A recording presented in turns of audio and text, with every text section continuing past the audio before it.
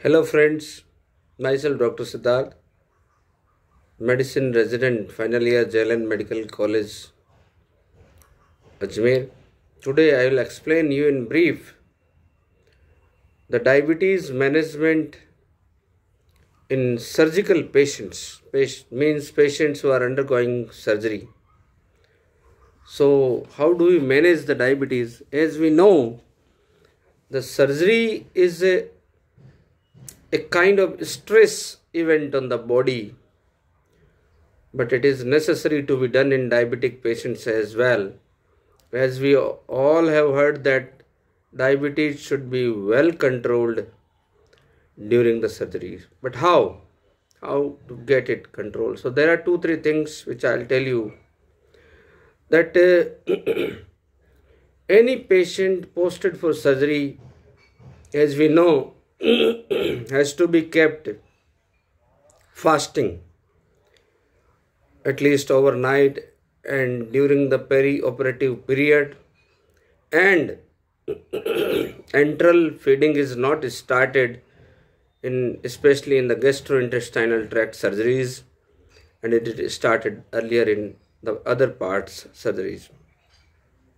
So first thing to be done is to stop the oral hypoglycemic drugs, that is OHA, or oral anti-diabetic agents, whatever you may call them, means oral medications has to be stopped at least day or 2 days before. But in case of one special class of the drug that is known as SGLT2 inhibitors, means you must have heard the name, that is dapagliflozin, canagliflozin, empagliflozin, and there is one more drug is A2gliflozin. So what the SGLT2 inhibitors, they cause renal glycosuria, means glucose is excreted through the kidneys with urine, and they are notorious to cause euglycemic ketoacidosis, means sugar levels are normal but still patient can slip into diabetic ketoacidosis. So first thing is this, that you have to stop OHA, and in case of the SGLT2 it has to be stopped at least 1 week prior to death, because pharmacological effect of SGLT2 can remain in the body for around a week. Next thing, then we come to insulin management. Sliding scale is not preferred. Sliding scale, you know, what do you mean by sliding scale? That if glucose rises more than this level, you give this much insulin, that is short-acting insulin, because that causes the insulin deficient state in the body and patient falls into hypoinsulinemia, or we can say the insulin deficiency. And whenever there will be insulin deficiency in the human body during the stress stage, there will be chances of probability of falling into diabetic ketoacidosis will be more. Now we come to insulin management. It depends on the duration of the surgery. How? That on the day of surgery, if surgery is more than 4 hours long, and before we going to duration of the surgery, according to American Diabetes Association, ADA, the target peri-operative blood glucose is 80 to 180 milligram per deciliter. That is peri-operative. And overall, in patients who are not being given enteral feeding, we should not go for strict glycemic control. Strict glycemic control, that is 80 to 110. So in surgical patients, we target for moderate control, but for peri-operative period, as I have told you, it is 80 to 180. Now there are 2 things, that if surgery is longer than 4 hours, so as we know, surgery is longer, peri-operative period will also be longer. So in this case, we give basal insulin on the prior night, and insulin infusion is to be started on the coming morning.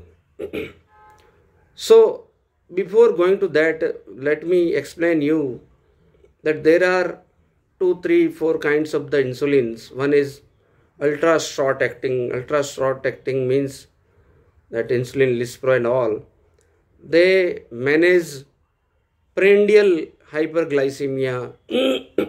Means if during meals, that immediately after meals, our blood glucose rises, and more so in diabetic patients. So ultra short acting insulin will manage. It is like the natural secretion from the human body. And another is short acting. That is, in our government hospital, we are using regular insulin. That regular insulin is insulin R, that is short acting. Another one is insulin intermediate, that is NPH. Another one is insulin glargine or Mellitus. They are long acting insulin. So how do we use them? The infusion is always of the regular insulin, and glargine is a long acting insulin. So I'll explain you in terms of these two insulin. So how much of the long acting insulin is to be given on the prior night of the surgery? That is, it is reduction in 20 to 50%. For example, a patient was already taking, and especially the type 1 diabetics, type 1, as you all know, insulin dependent.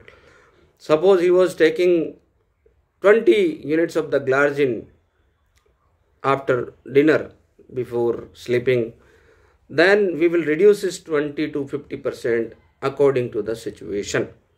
So for this we need patient's sugar readings. For ideal sugar readings are in the patient in whom we want best of the blood glucose monitoring and the best of the insulin management is 6 times in a day, at least for 1 or 2 days. What are these 6 times? Fasting blood glucose, after breakfast, before lunch, after lunch, before dinner or supper, whatever you call, or after dinner. So how do we reduce? Suppose he was taking 20 glargine, then we will reduce it to 10 or 12, or maximum is the 15. Why do we reduce this? Because as we know, the patient is going to remain fasting, and in the surgeries longer than 4 hours, as I was telling you, the regimen is we give insulin infusion at the rate of 0.5 to 1 units per hour. What do you mean by 0.5 to 1 units? I explain you in the simple terms. That is 50 units of the insulin. Traditionally, we are making the drip or infusion of the 50 units of the insulin in 500 ml of the normal saline in case of the bottle, and in case of the infusion pump we give 50 units of the insulin in 50 ml of the NS. So what will be the rate? So in case of the 500 ml bottle, so 50 units of the insulin if we give at the rate of 20 ml per hour, as we know 20 ml per hour means in 24 hours how much it becomes? 24 into 2, that is 20, that is 480 ml and around 500 ml. So in 24 hours means 50 units. That is not according to our plan. So what we want to give is in 48 hours around 48 to 50 units. So the infusion we start is around 10 ml per hour. That is one thing.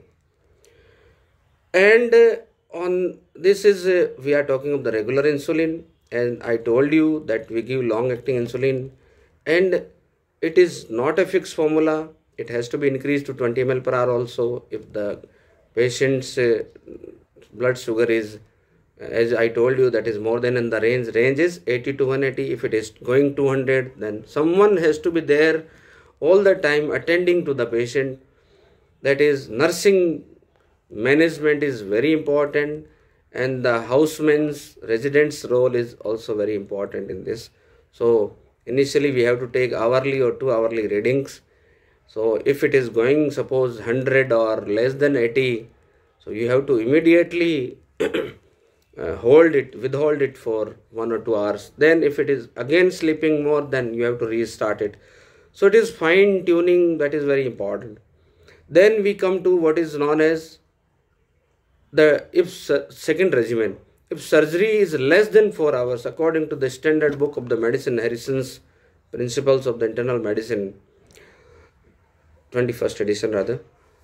If surgery is less than 4 hours, in this case, we can manage the patient on subcutaneous insulin, subcutaneous, preprandial, and long-acting insulin. That is especially when the short surgery, that is non-gastrointestinal surgeries.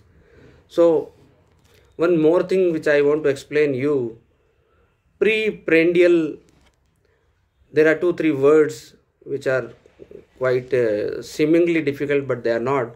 Preprandial means just before the meal, and interprandial means between the meals, postprandial means after the meals, and basal, the word basal insulin means that is something which maintains the insulin in the body at least for the 24 hours and for the longer hours. So basal insulin is always like a plateau graph. The depot we have given, it releases slowly and it maintains. But in that patient also, a patient take the food, blood sugar is going to rise. So in these conditions, we have to cover preprandial insulin as well. So basal plus preprandial, that is short acting insulin. Preprandial insulin we give is short acting insulin, that is insulin R. So how we calculate insulin R? There is very simple formula. If the type 1 patient is there, or a very lean patient, what is the meaning of medical meaning of the lean patient?